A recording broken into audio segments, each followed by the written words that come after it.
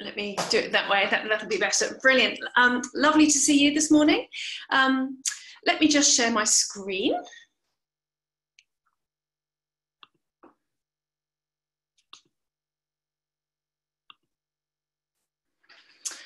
And you will now see what we're talking about this morning. You may already have known. We're talking about social media in lockdown. And that screen, you may look at that and think, oh yes, I know all about that. I know about Snapchat, Instagram, Twitter, Facebook, maybe other things as well. And you might instantly think, oh yeah, I know what I'm doing with that. And then there might be some of you sitting there thinking, that's got nothing to do with me. I don't use it. I can now go and read the paper. This is nothing to do with me. Well, hang on in there, because whether or not you use social media, I'm hoping that there'll be some lessons that we can apply today as we think about how we use social media in lockdown. I use social media to a limited extent, but I'm probably not the most knowledgeable. I know I'm not the most knowledgeable person about social media. So I did get some help from other people, people who know a great deal more than me. And so we'll have a slightly different approach. We've got a couple of videos from people who know more than I do about social media and how they've used it. And we're going to have a three-part structure for those of you who like to know where we're heading. So part one is, how do we use social media for good?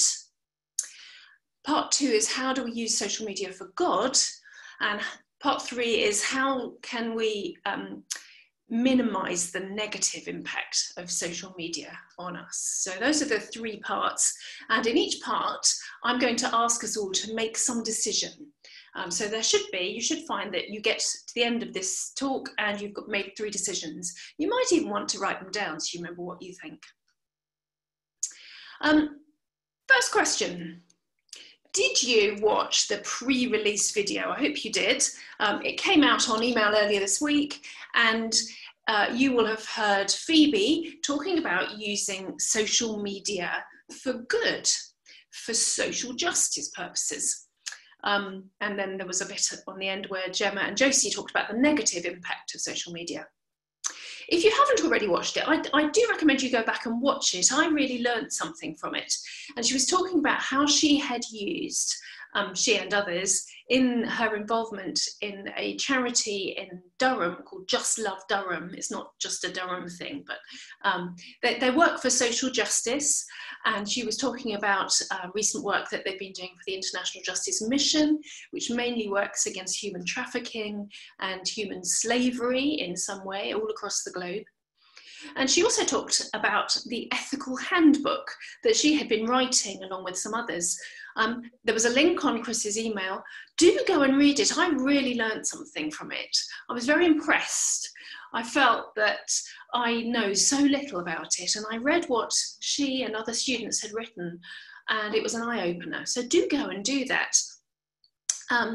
I think sometimes, particularly as, I don't know, middle-aged people, we get a bit set in our ways, and actually we should listen to people who are maybe younger and wiser, as well as older and wiser. But young people have something to teach us, don't they, about the way we shop and the way we choose what we buy and the way we choose how we travel. I was quite challenged by what she was saying and what that ethical handbook was saying to me. Here is a poem that is in the ethical handbook, and it spoke to me. It's called Skirts, and I don't know who at Holly Poetry is, but I'm going to read it to you. If the girl who made your skirts is not paid, you cannot say it's beautiful. If the pay is less than a living wage, you cannot say it's beautiful. If the coloured dyes now line rivers, poisoned fish, polluted waters, if there is not sick pay, no toilet breaks, if the factories are in decay, no matter what your mirror says or how stylish you might look today, you cannot claim it's beautiful. I would like to say it's not just about skirts. So if all you chaps are sitting there thinking, don't buy skirts, not relevant, it's not just about skirts, it's about the way all of the shops, where do they get their stock? Who makes it? And here's a verse that that came to mind as I read that. But he's already made it plain how to live, what to do, what God is looking for in men and women. It's quite simple. Do what is fair and just to your neighbour. Be compassionate and loyal in your love. Take God seriously. And I chose the Message version because it came alive when I read it in that version. Phoebe's friend Judith wrote a little paragraph at the end of the Ethical Handbook, and she said this: as Christians, we're called to love our neighbours, and this extends beyond our local communities and means loving our sisters and brothers globally. To actively love others requires supporting for them, standing for them and their rights, and not supporting or partaking in industries that exploit and oppress them. Our consumer habits are entwined with a system of oppression in which we are the ones who benefit, and therefore the power and responsibility is in our hands to create change. I found the Ethical Handbook, it was challenging, but it didn't make me feel guilty. It was very kind in the way it was forcing me into thinking about my decisions. It was recognising that we cannot all be perfect in the way that we consume and what we buy, but we can all do small things. And if we all do small things, that is still an improvement. So, your first decision. What one thing can I do to improve the way I love my global neighbour? So that might be as simple as doing some research. Go on the link and read the Ethical Handbook. Or do you already know how you ought to be buying things, but you find it difficult? Perhaps it's just too much to pay, which, I recognise can be an issue for many people. Is it about the way we dispose of things, the way we recycle? Or do we actually know enough to be able to educate others? It's a quote from William Wilberforce, obviously a force for global equality and anti-slavery, saying you may choose to look the other way, but you can never say again that you did not know. So I'm afraid, having read that Ethical Handbook, I know more than I did, and I can make more informed decisions. So now, that was part one. Now we're thinking about how we use social media for good. So part one, social media for good. Sorry. Second part, how do we use social media for God? And we're going to watch another video by Josie and Gemma. Thank you, Josie and Gemma. You help us all. Talking about how they have been able to use social media for God. Shall I do it? Bear with me, we're going to do it this way.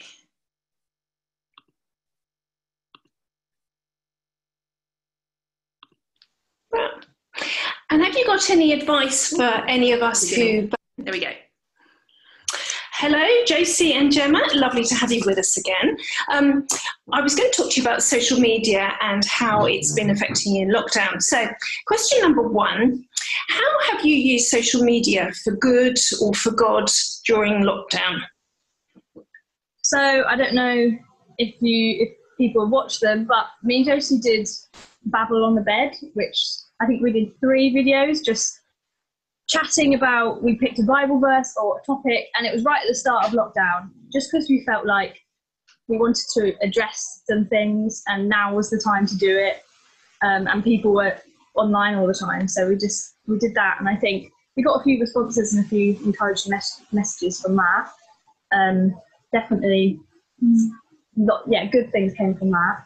Mm-hmm. And I also kind of took over a little bit the youth account on Instagram and Facebook. So on behalf of the HHBC youth team, kind of posted a few things on there, obviously advertised events and things, but that was a really great way to stay connected with the youth during lockdown, just to make sure that they know that we're still here and we still want to interact with them. Yeah, I've seen both of those things and I have been very impressed. I think it's been absolutely brilliant. And had any feedback or any visible results from what you've been doing? I think, yeah, people have been messaging more, I'd say, with questions, especially from a video that I did that was just kind of very plainly explaining a bit of the gospel. A couple of my friends just messaged me saying that was actually really interesting and I want to know more, which is great. One of my friends almost did an alpha course, and then it fell through, but that was so encouraging. And just seeing more of our friends even watch these videos, we're seeing numbers on like the videos grow and stuff. Not huge, but just, you know, more than would have otherwise. And so that's just encouraging to see that they've heard the message, they're seeing what we believe, and sometimes then taking a step to ask us more questions about it as well. Great. When lockdown ends, whenever that will be, do you think it will change the way you use social media in any way? I actually took a break. I took a month with no social media, for a few different reasons, but I would say I would do that again. I'd say take a break every so often, actually, because there was a lot of negativity sometimes. So I think I would do that again. Just take a break out and just, you know, put my phone away for a lot longer in the day than I usually would. And that is always a good thing. I think I also would just continue to use it for my faith. I think I've upped that during lockdown, and so that's something I just want to keep doing as well. Just keep, sharing my faith online. I think that was a powerful thing. And have you got any advice for any of us who perhaps are beginners on social media? What would you, if we want to be wannabe evangelists on social media, what would you suggest to us? I think it's such a good tool that we can use, and I'd say go for it. It's almost easier in a lot of ways than speaking to someone face to face, because you just post it and you don't have to almost, worry about their reaction straight away. And so it's a great thing. I would say just keep mindful of what you're posting, and like everything that you share, everything that you comment on is making a statement, and people see that. And so, keep just thinking and rethinking, why am I posting this? What is the purpose of this, and what effect will it have? And be personal as well. I find often it's easy to post on Facebook, something that all our friends will see, but actually the more powerful things is when you message someone individually and keep connected with them and talk into their situation, and know that, make sure they know that you're there and that you want to talk to them on a deeper level. So I'd say message people individually. Mm-hmm. Thank you very much for all that lovely feedback. Thank you.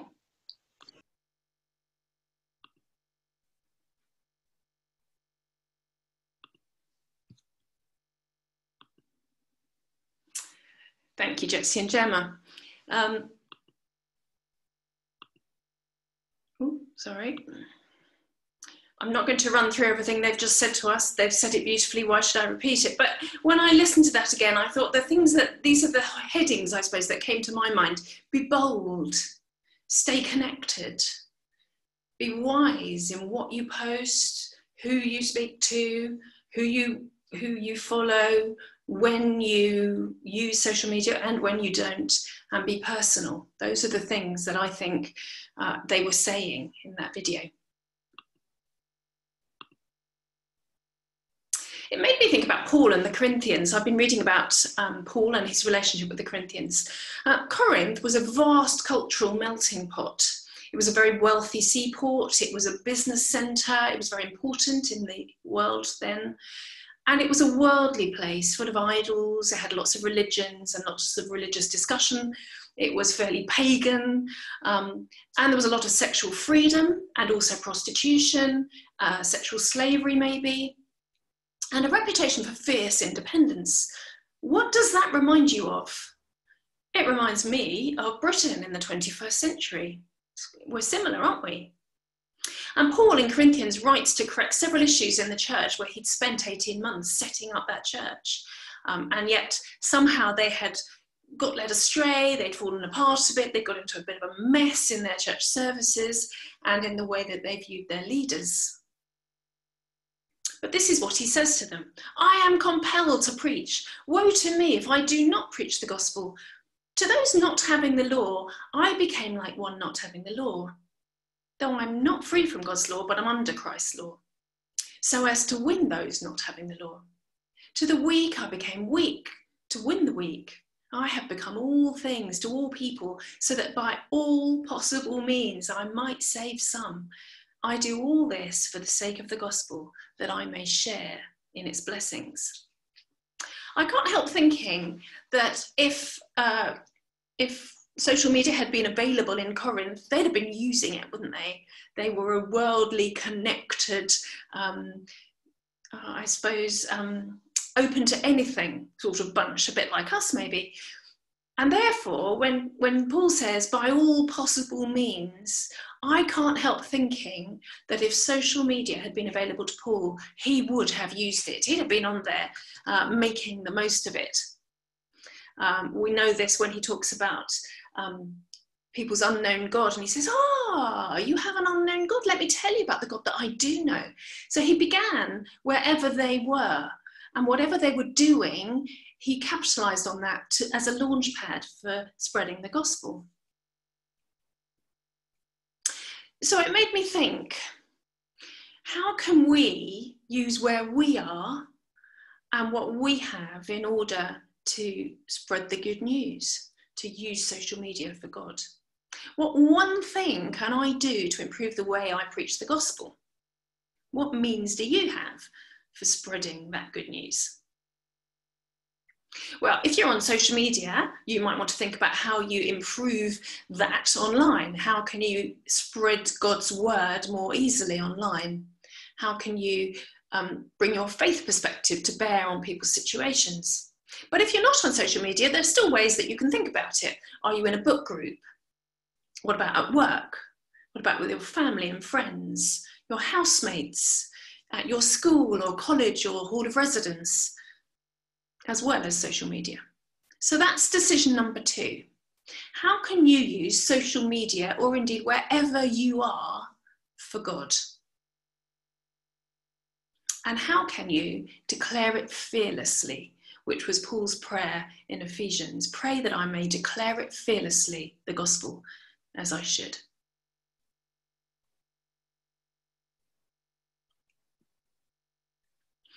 Third part and final part. How do we avoid the negative impact of social media?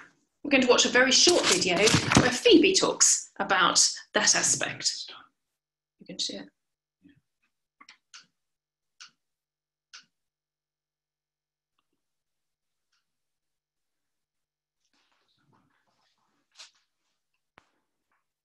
Well, I can't hear anything. The issues, temptations, negative impact of social media. I think over lockdown, it's because I haven't got anything else to do. I've just been spending a lot of time on it, which is really good and you can learn a lot from it, but it also is so exhausting, and there's definitely a temptation to compare yourself to other people. I know myself, I've really struggled with seeing how other people have used their time to learn a new skill, or have joined a course that I didn't know about that I would have really liked to get involved in, and then I've been really upset with myself for not being the same as them. So there's definitely a temptation to fall into the comparison trap and to base your entire worth on your productivity. So what advice would you give to someone to prevent the negative side of social media? I think it's good to set boundaries for your use of it. As I've said, it's really good to use it for activism and learning, but there's also plenty you can learn without having to look at other people's lives online. There are lots of articles you can read, books you can read, TV shows you can watch that don't require you to compare yourself to other people and to constantly be feeding into the social media trap that is comparison and productivity. So, lovely. Thank you very much.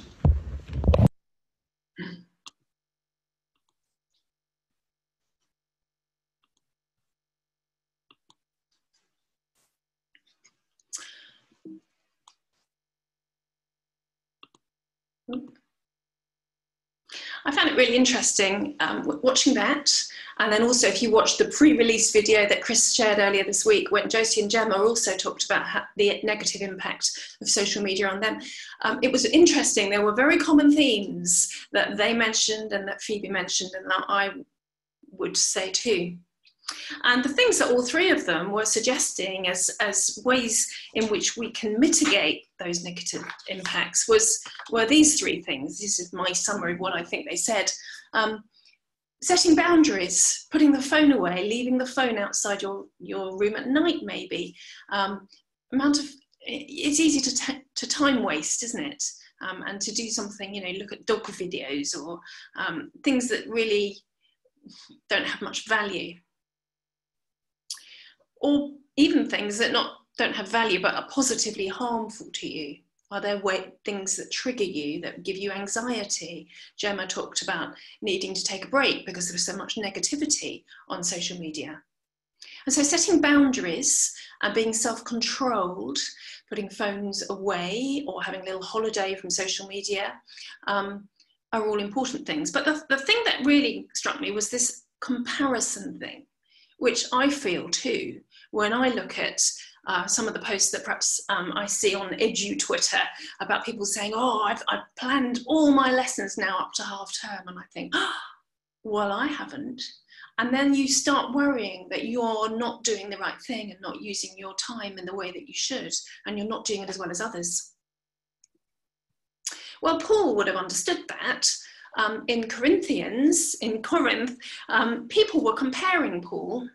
So not only might Paul have been looking at other people comparing himself, but actually people were doing that and saying to him, actually, Paul, you're not as good as other people. He was facing criticism about his authority. They were telling him he was weak, that his speaking was unimpressive compared to other people. He was criticised and came off worse in comparison.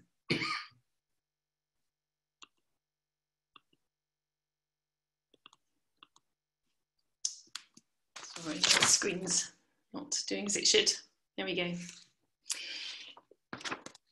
This is what he said in response. You are judging by appearances.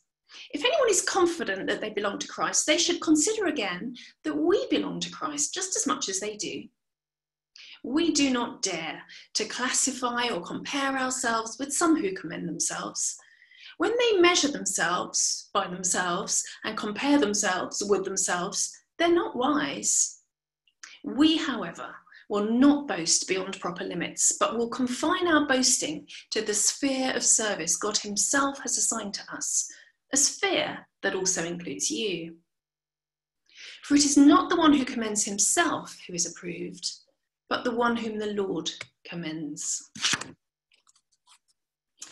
So his solution to being compared was this. He didn't bother defending himself, and nor did he boast. He didn't compare himself and then think, oh no, that's all right, I'm better than them. Nor did he think, oh, actually I am worse than them. He just didn't do the comparison at all. He was so secure in God's commendation and belonging to God and doing what God had asked him to do, that actually comparing himself to what God had asked others to do was an irrelevant, unwise thing to do. So, final slide. Final decision. What one thing can I do to reduce the negative impact of social media? Here are some suggestions. Be humble. Do I need to be more humble? Do I need to be very careful what I say about what I've been doing so that it doesn't upset others? Can I impose boundaries? Do I need to unfollow a few people? Are there apps I need to delete from my phone? Here are the words of Paul in Philippians. Finally, brothers and sisters, whatever is true, whatever is noble, whatever is right, whatever is pure, whatever is lovely, whatever is admirable, if anything is excellent or praiseworthy, think about such things. So, hopefully, 3 decisions that you've made how you can improve your use of social media or other places where you're at, for good, for God, and to minimise the negative impact of what you view.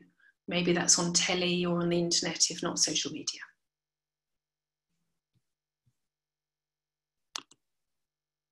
Our final song puts our view back on Jesus, gets our perspective right, talks about following him rather than anything else, and putting our gaze back on him as his gaze is on us. Let's sing together.